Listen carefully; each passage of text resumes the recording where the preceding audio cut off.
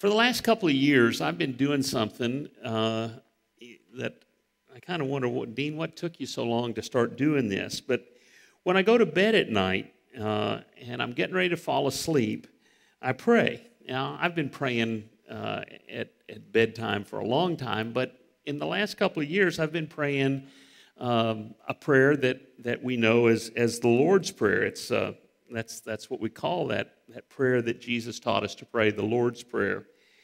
And this is a prayer that many contemporary Christians have forgotten. For whatever reason, in our desire to develop a personal relationship with Christ, some of us have grown uncomfortable at saying a prayer that's written down. We want to pray the kind of prayers my mother-in-law calls extemporaneous prayers. But Jesus said, when you pray, pray like this. And so if he says that this is a good way to pray, then it's a good way to pray. But he also warns us against vain repetition. And maybe you've grown up in a church that prayed repetitive prayers. And maybe that wasn't meaningful to you. Maybe that became very religious. So we want to avoid vain repetition, but we want to pray the way Jesus told us to pray. And he said, when you pray, pray like this. Say, Our Father. And so I've been doing that, and it's a prayer that I memorized when I was a child, and I want to encourage you to memorize this if you haven't. And it's also Jesus' command to us, and when we pray that way, we know for sure that we're praying according to the will of God. And the great thing about praying according to the will of God is that we know that he hears us. And if we know that he hears us, we know that we have the requests that we've made of him. And so as I pray, I'll pray one phrase at a time, and I'll kind of meditate on that phrase, and I'll reflect on that phrase. And my meditation on a phrase usually leads me to be specific, either in giving thanks for a specific thing or making a request for a specific thing. Sometimes it leads me to specific confession or even worship, guided by different phrases along the way in the Lord's Prayer as I'm meditating on Jesus' model prayer.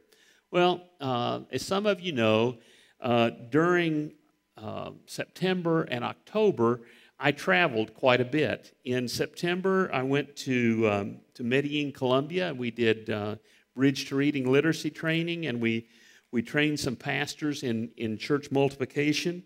And then I went on down to Ecuador, South America from there, and Gail joined me. And we trained some other church leaders in church multiplication there and did some planning with our partners in Ecuador. In October, we went to South Africa by way of Germany. It was nice to get in that time zone quickly and kind of get adapted to the time zone. We were in South Africa, and Gail and I were there doing training, especially in coaching. And some of you have benefited from Gail's ministry of coaching, and we were able to take that to Africa. It was very well received. We went on I went from South Africa to India and to a neighboring country, and then on to Singapore. So, I was doing this thing with the Lord's Prayer, and I was in India, and it was late, and I was sleepy, and I was starting to pray, and I said, Our Father, and I stopped on a word that I don't normally stop on. I stopped on the very first word of the prayer. Our Father. Whose Father? And I started thinking about all the people that I had been with, all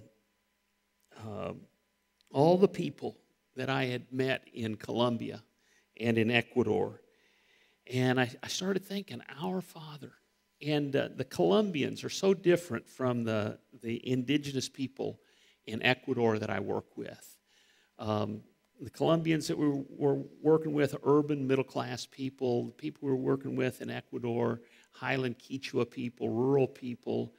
The Colombians were exuberant, classic Latino kind of folks, and the indigenous people are reserved and calm and almost stoic. but they all loved Jesus. And I started thinking about the people I'd seen, and as I was praying, Our Father, and the people that I was going to see in my travels. And so here's a picture of a paisa. Paisa are the people from Medellin, Colombia. And then we were with some Afro-Colombians. And we don't think about Latinos as being Latins and African culture coming together, but they do. And their expression and their way is a little bit different from those people from Medellin, Colombia. And then we were in Ecuador. And I was remembering that our Father is the father of these Chimborazo Christians. And I know their story. I'm going to tell you a little bit about their story as a people and how they've come to faith. But not just of the indigenous people in Ecuador, the mestizos too. And their worship is different from the Quechua peoples, but he's their father. And then we got to go down to southern Ecuador where Gail and I ministered for 12 years. And I was thinking about the fact our Father is the father of the Saraguros. Well, came back here, and then we back to the States, then we left for Africa.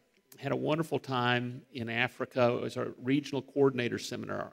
Church planting leaders from all over the continent of Africa came together. And I saw this group of 3 people praying. And it's just such a beautiful picture. Men and women praying together.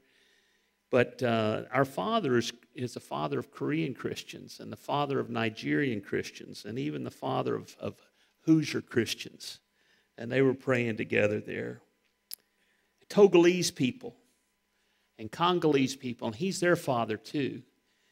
And their way of worship, their experience with him is different from ours, but he's their father. And then I was in India, and it was a gathering of people from North India and South India. India's got like 10 languages with more than 100 million speakers in each language group. And it's a very diverse country. And we were all there together, worshiping the Lord. And he's their father too. And then I was going on and seeing Bengali people. And from there, my last stop before I came back to the States was in Singapore with Tamil people whose ancestors lived in India, but then 100 years ago they moved to the Malay Peninsula, and now they live in one of the most prosperous cities in the world in Singapore, and I got to be with them. And so our Father is the father of all these different people. So when we say our Father, it's not just us 4 and no more. It's all these people all over the world. And as I was reflecting on how many brothers and sisters I have, because if he's our Father, they're all my brothers and sisters if I'm God's son. How many brothers and sisters I have, and how many different places they live, and how they worship in many different ways, but they praise one Father, and how they evangelize in many different ways. The different patterns of evangelism that I get to see are just fantastic. And I realize that I'm in this family, and as I reflected on the challenges they face to follow Christ, the opposition and the persecution that they overcome, and they overcome it by the word of their testimony, the blood of the Lamb. I felt really proud of my brothers and sisters in Christ. I felt really proud that I can call God my Father and that they can call God my Father. And I started thinking, well, how did this all happen? How did it happen that people in Medellin, Colombia, and Chimborazos and Saraguros and Congolese and Togolese and Nigerians and South Africans and all these peoples in India and all these peoples, the Bengali people and the Tamil people, how did it happen that they all call God Father and that they're all worshiping Him? How did that happen? And I started thinking back in history and realized that in all those places that I've been visiting 200 years ago, if I'd been there 200 years ago, if I'd been there in 1815, there wouldn't have been any congregations like the congregations that I got to be a part of. There wouldn't be people joyfully praising their Heavenly Father, sure of their salvation and confident in the work that Christ had done among them. There wouldn't be these churches that were fellowships of believers like this congregation, only with their own local and culturally appropriate expression of the faith. It wouldn't have been there in 1815. It wouldn't have been there probably in most of the places in 1915. It might not have even been there in 1955. God is doing an amazing thing in our world today. He's calling diverse people to himself. And behold, what manner of the love the Father has given unto us, that we should be called the children of God. And that's what we are. And all these people are the children of God, and they're all worshiping our Father. And something dramatic is happening in our world today that hasn't happened in the past. And I get the privilege of traveling, and I make this statement that something dramatic is happening in our world today that has not happened in the past, and I'm really frustrated. I like to think of myself as a good communicator, but when I say something dramatic is happening in our world today that's not happened in the past, I just feel like people don't understand the truth and the impact of that. And so bear with me in my frustration. And I hope that you can see some of the things that I'm seeing. But God is doing an amazing work. He's calling people to himself. He's calling people to follow him. And stuff is different today than it has been in the recent past. God is on the move, and he's inviting us to be his children. In Chimborazo province in Ecuador, and if you want to see where that is, it's right in the middle of Ecuador in the Andes Mountains. It's named after Mount Chimborazo, a mountain that is about 21,000 feet tall, snow-capped Andean mountain. In Chimborazo province of Ecuador, the people lived in spiritual darkness and ignorance, mixing pagan Andean beliefs with ritualized Catholicism. And they lived that way for generations and generations, from the time of the Spanish conquest right up to the 20th century. They celebrated drunken fiestas, and in these drunken fiestas, those Andean beliefs and the fear of the spirit world and Catholicism were all mixed together, and alcohol was a part of it, and it was just a disaster. And these fiestas took place on a near monthly basis. The people of Chimborazo province lived their lives full of fear, fearing evil spirits, fearing their neighbor, fearful of the landowner for whom they worked, who had near absolute power over them. Though it wasn't legalized slavery, in many ways it was practically slavery. Their landowners saw the indigenous people as cheap labor and as subhuman at best. And the Chimborazo people lived anxious about how they would survive in a dog-eat-dog world. And this was their existence for generation after generation. In 1912, the first person to live among the Chimborazo people to intentionally share the good news of Jesus came to a little town called Colta. In fact, there were two people. They were both ladies. Two single women went to live in Colta, and they went to share the gospel of Christ with the Chimborazos, the good news of salvation, that God loves us, he wants to forgive us, that he wants to live with us and empower us and transform us, to give us eternal life and to give us joy and righteousness and peace in this world and also in the world to come. She had that gospel message. They had that gospel message, and they began to share it with the Chimborazos, and everything that they did seemed to fall on deaf ears. So the two of them lived there for 10 years, from 1912 to 1922, more or less, and then one of them got sick and was not able to continue, and Miss Woods continued on sharing the gospel with the Chimborazo people. And she lived there until the early 1950s. So from 1912 to about 1952, 40 years sharing the gospel. And at the end of her time there, nobody could really point to a Chimborazo Indian whose life had been transformed by the gospel. She translated the New Testament. They did all sorts of health ministry and practical ministry and loving people, and yet there was no impact. But in the late 1940s and the 1950s, there was land reform in that part of Ecuador, and people didn't have to work for the large, wealthy landowner. there was a gospel radio station that miraculously got a license from the Ecuadorian government. And pretty soon the gospel started to take hold, and there were a few people whose lives were transformed. And then more and more and more. There was horrible persecution. They would beat up the believers, and they would mistreat them because it was a threat to the status quo. There's one story of people going into a village and sharing the gospel, and a crowd came against them and grabbed them and took them and threw them over a cliff down about 20 or 30 feet into a bunch of cactus. And the cactus broke their fall. But the amazing thing was that when this guy got up, he didn't have a thorn on him. And people were in shock. And the gospel came into that town. And so in town after town after town, in the 50s and 60s, there was a tremendous movement to God.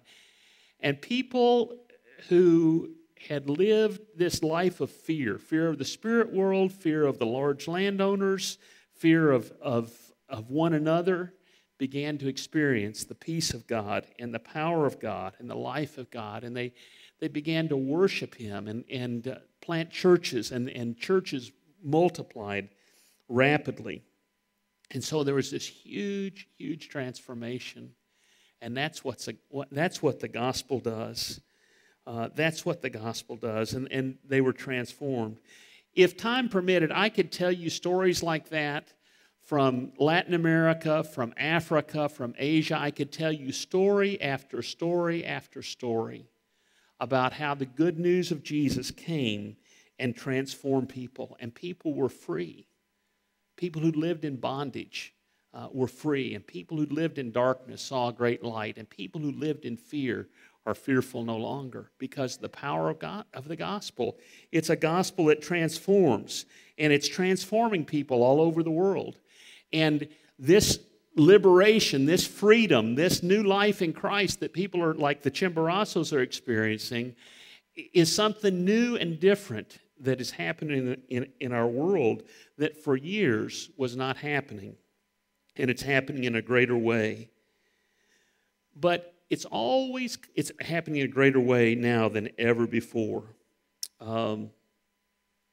It's always costly, though, to share the gospel with other people. It's always costly. You need to know that today. It's always costly to share the gospel. We've heard testimonies of people who struggled with fear. And they had to say no to their fear to say yes to speaking the good news. And good things are happening when we share the gospel. It's always costly to share the good news of Jesus. It cost Jesus his life. He left heaven above to come and live among us, to be mistreated, to be misunderstood, to be put down, and ultimately to be killed by evil men because he cared enough to share the good news with us. He cared enough to be a sacrifice for your sins and for my sins. And this Miss Woods, who was in Chimborazo province, investing 40 years of her life to share the gospel, and 10 years with a partner, and 30 years by herself. And it's always costly to share the good news. William Carey was a shoemaker in England in the 1700s. And he was a member of a Baptist church, and he understood the gospel through the preaching of the Baptists in England. And he began to think about the people who lived not in England and not in Europe, where the focus of Christianity was in the world at that time, but he began to think about people that lived in other places that hadn't heard the gospel. And he began to study and do research on geography, on demographics, and where are the people that need to know Jesus, and what would it take to make Jesus known in the places where he's not known. And he began to get a burden to go to India. And India, of course, was a British colony at that time. And so he wanted to go to India because he knew that there were millions there that had never known the love of Christ, that had never known the forgiveness that comes by faith, that had never known the freedom of being a child of God. And so as he planned and as he wrote, he talked to the leaders of his church. He talked to the elders of his church. And he said, would you send me?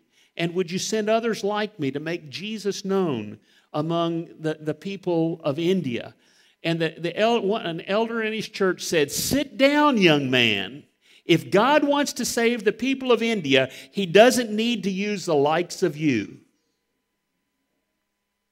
And that was a message that he got. And yet, in spite of that humiliation, he was able to find some people that would send him, and he went. And he was a tent maker. He didn't depend on support from England to do his work. He was a shoemaker. He's a very industrious man. He started agricultural enterprises in India, but he shared the good news, and he began to translate the Bible into the Bengali language, and he'd done a tremendous amount of work. And then there was a fire, and the manuscripts that he'd written, translating the scriptures over a period of many years, were burned up in a single night, and he didn't quit. It's always costly to share the good news of Jesus. His wife suffered horrible psychological torment, and it was just a misery for her to be there and for him to be there, but he didn't quit. It's always costly to share the good news of Jesus. Maybe you've heard of Mary Slessor, who went from England to what is now Nigeria, and she was sharing the good news. And you'd think she might have had support from her countrymen in the United Kingdom, but she didn't, because they wanted to sell alcohol that was brewed in England. They wanted to, that was distilled in England. They wanted to sell it to the people in Africa who had no ability whatsoever to drink without getting horribly drunk.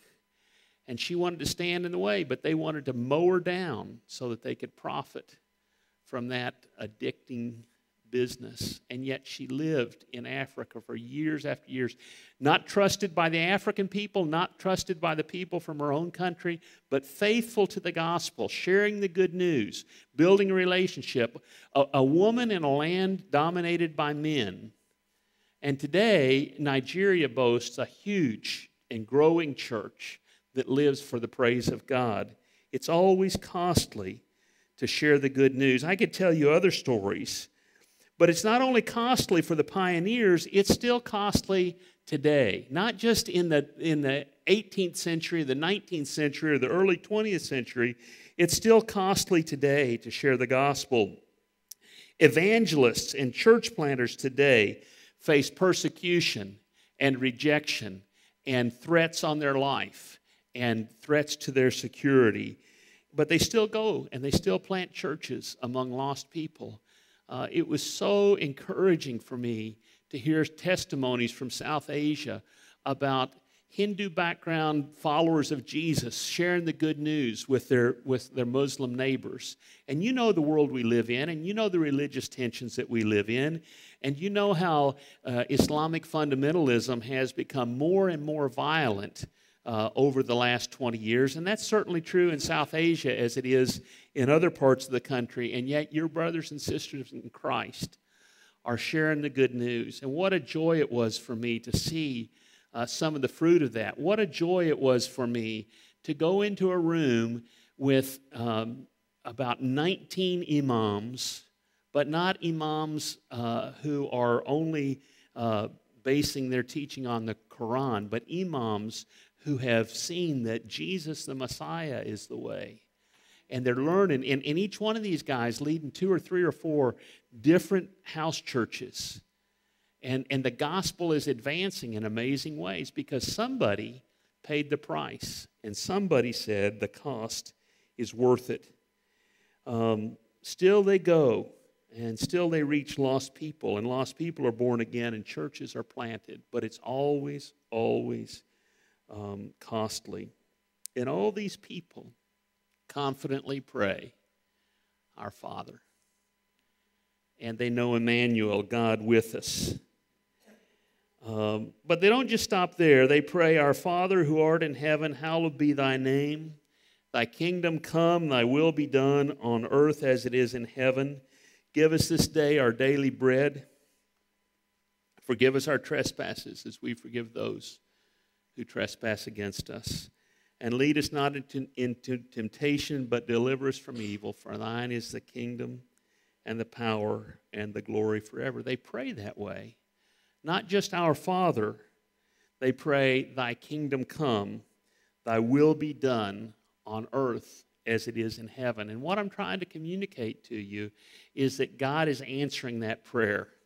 This prayer that Christians have prayed for thousands of years, God is answering that prayer. Thy kingdom come, thy will be done on earth as it is in heaven. That prayer is being answered today.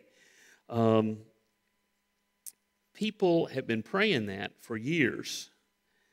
And like so many prayers, the answer to that prayer is a result of divine human cooperation. I wish I had time to talk about that, but when we pray, we need to put feet with our prayers. And I encourage you to read the book of Nehemiah, because Nehemiah was a guy that prayed all the time, and he took action in keeping with his prayers. And God worked, and he gave glory to God when the work was done. And so it is with our prayers. It's not enough just to pray and to sit back and to hope that something good happens. God calls you and me to pray and put feet to our prayers, take action in keeping with God's will to cooperate with God and see those things answered. Juan Guillermo Cardona is a guy in Medellin, Colombia. He leads an effort called Satura Colombia, and it's a partnership between OMS and a lot of churches in Colombia. They had a prayer team in their church that went out and did prayer walking. And they came across some people living under a bridge, people who were addicted to drugs and alcohol, people who earned their living in prostitution, just a disastrous place underneath this bridge. And they found a 12-year-old girl who was there living with her aunt, and she was addicted to drugs. This is what the prayer team did, and they were able to get the 12-year-old girl to get her out and get her into a safe place, but they talked to her aunt and they said, would you like us to come back and do a Bible study? And the aunt said, yeah, I'd like for you to come back. And so they went back and they did a Bible study with her, and she invited a friend, and pretty soon they had a group there. And this woman was addicted to alcohol, she was addicted to drugs, she was living as a prostitute. The only reason she was able to be there instead of being in prison was because she had children, and so she had a bracelet on her ankle, and she was under house arrest, but the house she lived in was just the bridge that was over her head. And she heard the good news of Jesus, and she heard that Jesus can deliver us from our addictions and from our fears. And she put her trust in Christ. And you see the picture of her. Her name is Lady. That's her in the striped dress. And God transformed her life. And she began to have a house church. The church got her another place to live that was safer and more secure. And life has changed for her. There's power in the gospel. The gospel is the power of God to salvation to everyone who believes. And so it's costly to share the good news of Jesus. And it's costly to communicate that good news. It was costly for the people from Juan Guillermo's church to go down there and take a risk to be with people that lived in such a desperate situation. And yet when they did so, God showed up. Well, what's our role? Our role is to pray the Lord's Prayer with faith, to say, Father, your kingdom come, your will be done. But our role is also to put feet to our prayers and to say, I'm going to do something. I'm not just going to pray. I'm not just going to hope for the best. I'm going to do something. Now, today here in Sanctuary, we're talking about faith promise giving. I'd like to invite you to take out this card, this faith promise card that Nelson showed you earlier. Just take a look at it. It says Faith Promise January through December 2016. It says, we would like to support missions at Sanctuary. I've prayed over this commitment and have based it upon God's continued blessing upon my life and home. This commitment is between God and me. And there's a place for you to say how you can give from anticipated sources and from unanticipated sources. Anticipated sources means your regular income. I'm going to give generously. The reason that the gospel is on the move, the reason that that so many people are coming to Christ around the world today, the reason that Lady knows Jesus and her life has been transformed is because people have lined up with God's purposes. God, by His Spirit, has moved people, and people have responded in faith and in sacrifice. It's always costly to share the good news, but people are paying the price. And we can be a part of what God's doing around the world, and that's why at Sanctuary we do faith promise giving. And again, the two sources. We can give from anticipated income, just from our regular salary or regular sources of income, or we can, and in addition to that, we can trust God to provide through us through unanticipated sources. So when you look down at the bottom of the card, and there's a place to fill in from the sources where it might come from, and there's a place where it says $60. I just want to say, if you've never trusted God to provide money through you from unanticipated sources, this is your year for a new adventure. If you've never invited God to provide money through you from sources that you can't foresee or anticipate today, this is your year for an adventure.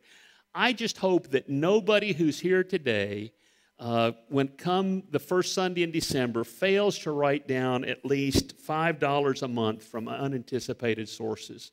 All you got to do is watch and pray. You don't have to give if God doesn't provide, but when God provides income that you weren't expecting, you give what you trusted Him to provide. Just watch and pray. You don't have to work for it. You don't have to go out and drum up business.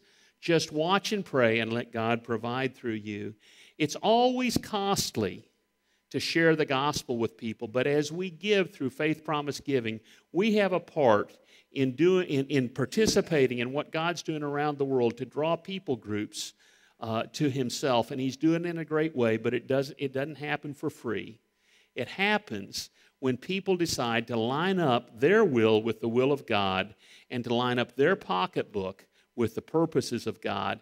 Faith promise giving at Sanctuary is a way that we can be co-laborers with Christ and serve Him. Romans 10, verses 11 through 15 says, as Scripture says, anyone who believes in Him will never be put to shame. For though there's no difference between Jew and Gentile, the same Lord is Lord of all and richly blesses all who call on Him. For everyone who calls on the name of the Lord will be saved. How then can they call on the one they have not believed in? And how can they believe in the one whom they've not heard? And how can they hear without someone preaching to them? And how can anyone preach unless they are sent?